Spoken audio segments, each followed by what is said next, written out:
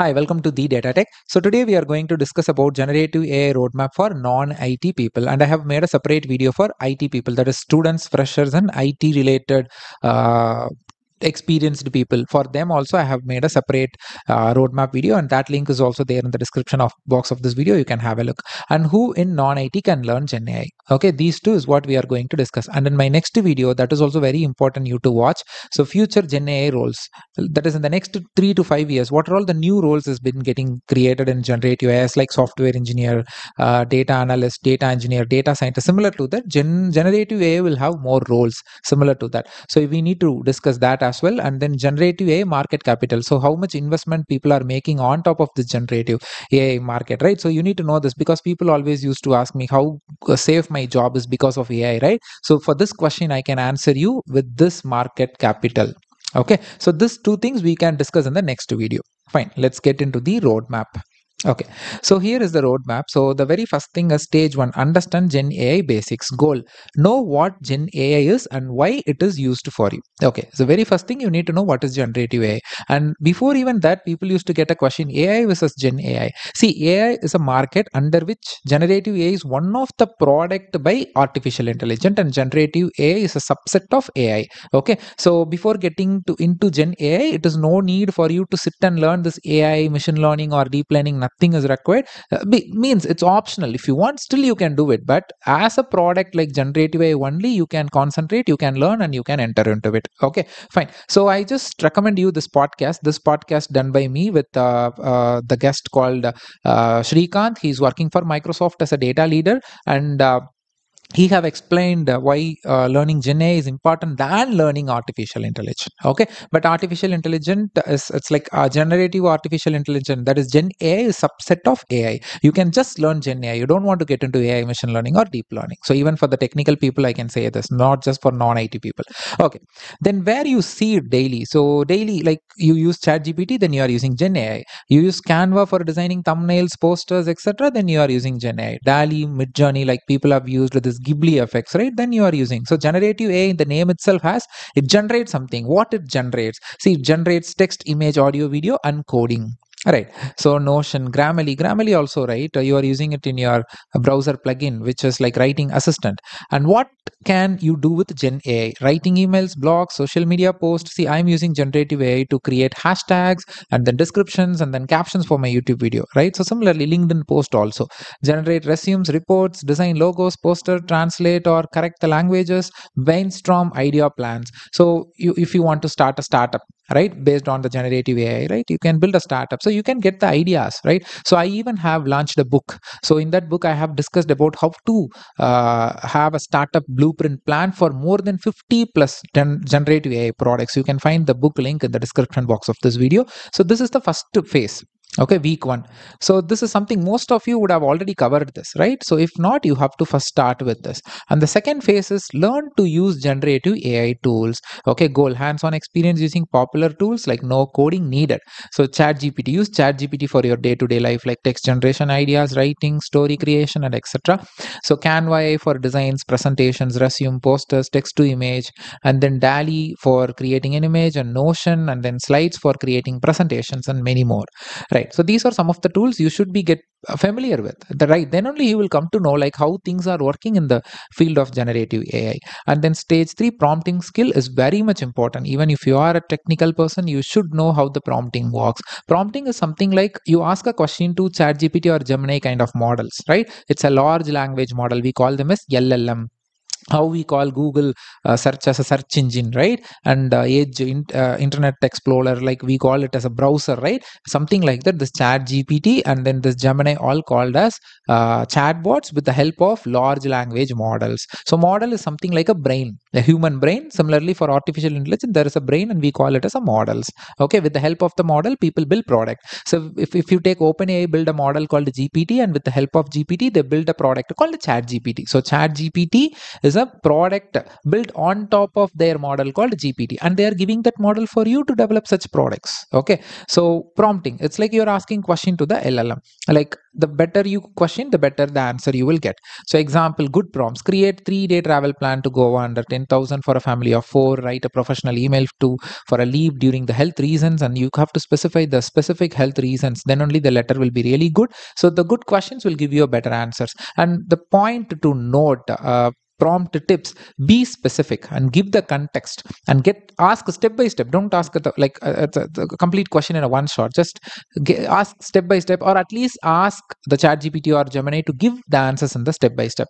And try to use act as format. See, imagine that you are uploading a MRI scan report of yours, and then after uploading it, you just ask the chat GPT or Gemini, saying that think that you are a doctor. You just say this to chat GPT: think that you are a doctor, like an ortho specialist, and tell me what this report has. So if you do that, it gets the context of, okay, I'm a doctor, and the way the answer it will be really good. And also, like, if you are studying something and you don't understand, right, you imagine you are a college graduate but you didn't understand a concept, you can just ask ChatGPT saying that imagine that I'm just 10-year-old but actually you are 20 years old. But you can ask ChatGPT, like, imagine that I'm 10 years old and teach me the concept. So it's like you have to specify this act as format.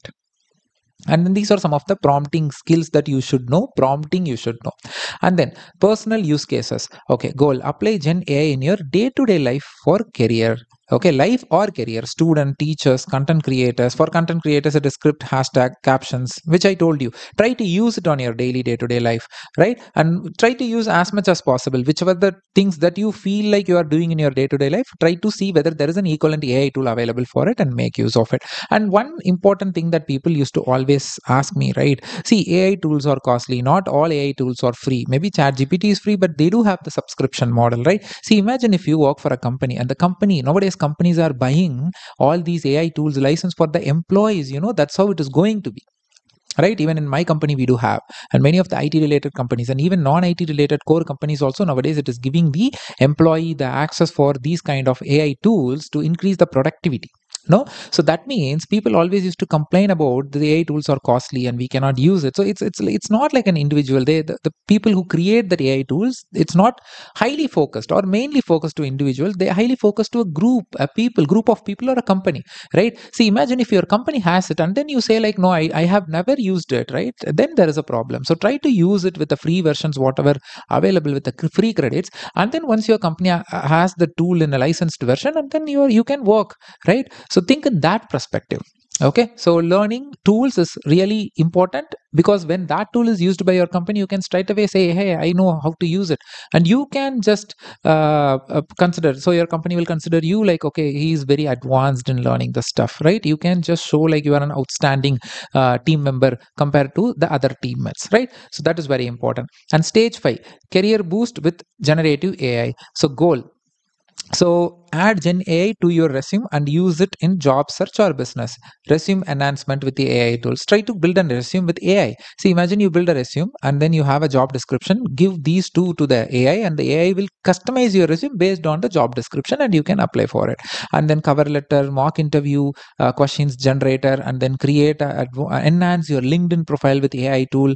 Personal AI assistant for reminders and email. Freelancing ideas like for writing, designing, translating, and even writing a code, right? And then stage 6, explore advanced tools like automation tools. There are a lot of automation tools like Zapier. Connect that automation tool with Gen AI like ChatGPT or Gemini, and you will see the real magic.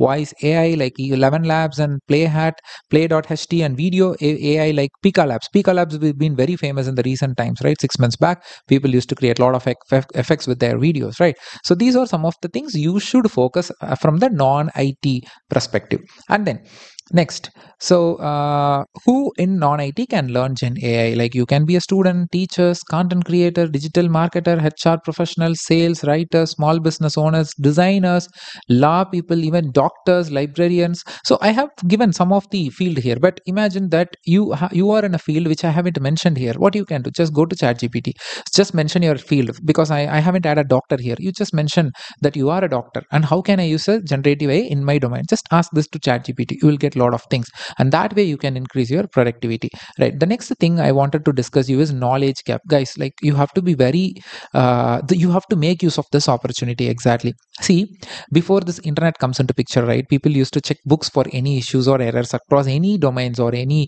designations you are, right? We generally used to refer books, and after this internet era comes, people started using internet. Even in that time, people still use books, being considered as an outdated person. Similarly, now Gen AI used by, like, there are 100 people in the company, right? Out of 100, only 10 people are using generative AI. Seriously, even in my team, right? People still rely on Google search or Stack Overflow, to get any of the issues.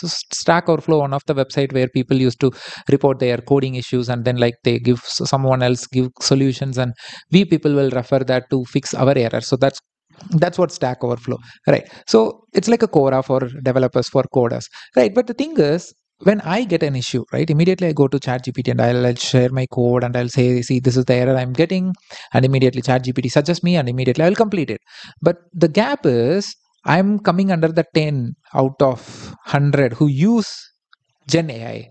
But still, there are some other team members in my team who still use the traditional way of searching Google, getting the solution, and it takes one day for them, and I'll complete it in an hour, right? And now I've been considered as an outstanding person in the team because I complete my requirement as soon as possible, and we call this as vibe coding.